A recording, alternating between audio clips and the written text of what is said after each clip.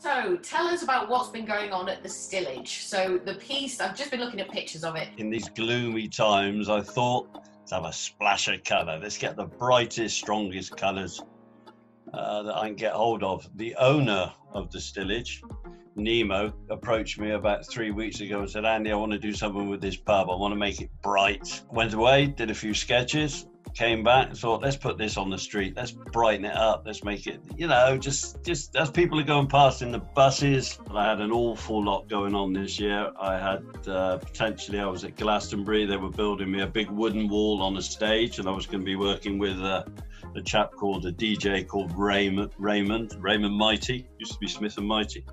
We were going to do a music and a paint thing together.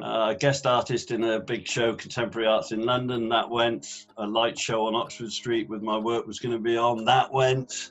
Positive side, I'm watching us as a species, and it's fascinating. There were people out with families, the parks were full, the roads were empty, the skies were clear. It was amazing. This is a serious time for us. We're about to change. I've been saying this for years. You see it in my work going back 10, 15 years.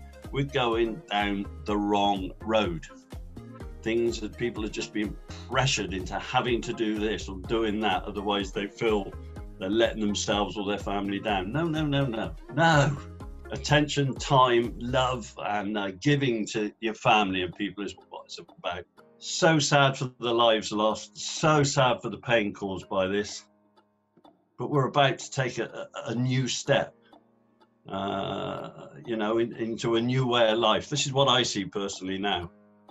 And I think there's a lot of lights at the end of this tunnel, a lot, if we get it right.